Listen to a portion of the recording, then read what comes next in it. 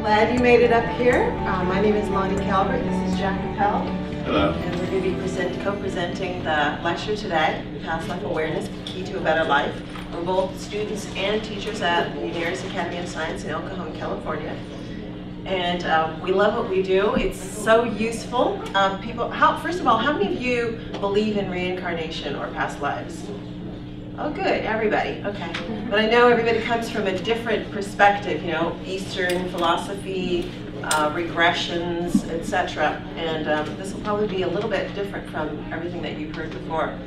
But one of the questions, you know, why do you need to know about past lives? Again, some people just learn for curiosity's sake. You know, you see a psychic and, I wonder what I was. Or sometimes with Eastern religions, you hear about reincarnating as a dog or a flower. You know, there's all kinds of different things out there. Believe it or not, we've heard it all. But anyway. And then again, sometimes people just tell you what you want to hear, you know, the nice things about it. But we're here to talk about the things of why learning about your past lives can help you in this lifetime. First of all, if you think about all the things that are going on in the world, the majority of people, I would say, are dependent on outside sources for their health and happiness. In other words, if only there weren't any radical Islamists, you know, if only everybody had a democratic society, or if only everybody were Christians, you know, then I would be happy and the world would be a better place. But you don't have any control over that, right? You know, so in a sense, they're setting themselves up to be victims, or you know, they don't have any control over what's happening in the world. Okay, or you have incurable diseases. Or you have problems that you're, again, looking to an external source to solve, whether it's a doctor or, you know, if only we had so-and-so president, or the therapist or the priest or whoever. And what I love about Unarius is it puts the control in my hands. It provides the information and the tools so that I can resolve my own problems. And I think it was Gandhi who said, you know, be the change that you want to see in the world. In other words, if I change myself, the world and everything else, my relationships, the problems, other people, the world changes with me. Okay, so, and what's nice about that is I have control over my own life. You know, I can make changes with myself. I don't know if you've all tried this. I've tried to change other people, and they make change for a while, but you really can't change other people. But when I change myself, as I said, everything, everybody, all the situations change. So probably the biggest reason to want to know about your past lives is so that you can have different results in the future. Because if you keep doing the same thing over and over, you'll keep having the same results.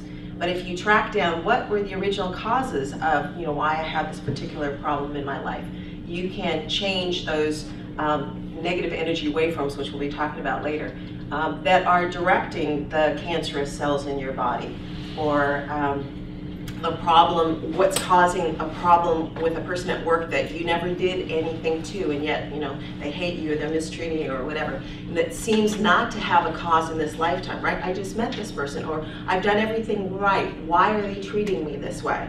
Well, that's where you start to look into past lives of, you know, there isn't just one life to live, as my father would say.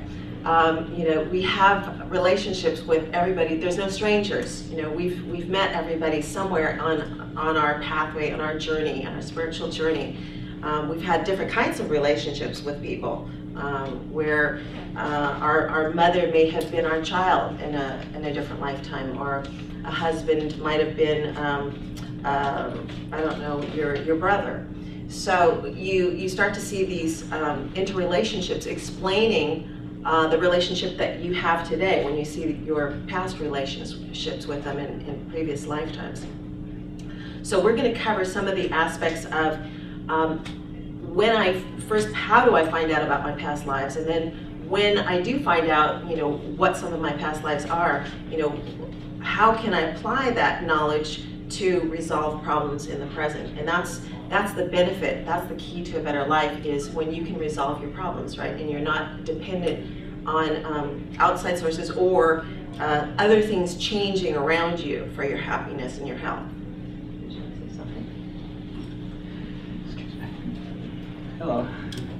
Yeah, I'd just like to add that, you know, going along with what you said about why we want to learn about our past is, well, we always want to grow, right? We always want to learn, and Have you ever heard the phrase that this lifetime is like day in school? You know, so all these experiences that we're having while we're living here are things that we're really faced with. We're presented with an opportunity.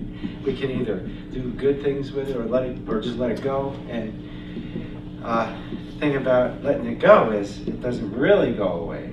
You know, we're going to get into a little bit about how these things are. You know, probably everybody is aware that whatever you've done in the past life is a part of you. So when something just seems to go away, well, it's not really gone. So we talk about past lives because we've discovered that when you find the source of where your problems lie, you get a healing, and it can be dramatic, but it also moves you forward. It frees you. You have a different level of your experience now. You've learned something, and you've been educated. You know, so you want to do something right new. You always want to see something like in a month or next year, whatever. You want to learn something new and just feel that, you know, that growth. So that's really what it's about. When you find these past lives and figure out how they're influencing you in the present, you know, they can really make a difference. Like I know for one thing, I still have a little bit of a, you know, when I'm up front talking in front of people, but it used to be that if you asked me to get up in front of folks, I'd probably run out the back door, you know.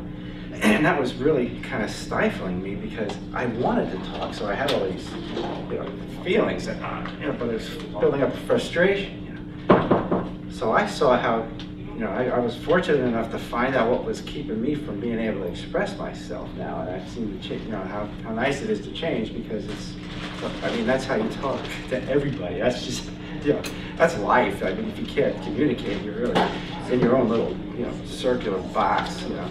So that made a difference, you know. Really. So that's an example I thought I'd throw out there as far as, you know, with that moving forward.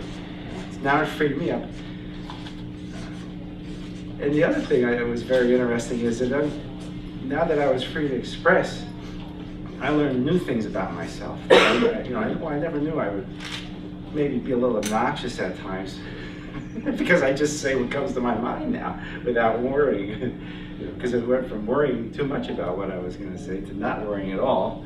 And I had to, you know, learn. You know, so I had to learn to reel it in. I've been this kind of person in the past, or whatever, a little obnoxious. So it's a very interesting thing when you start getting into how these pasts express and really affect you.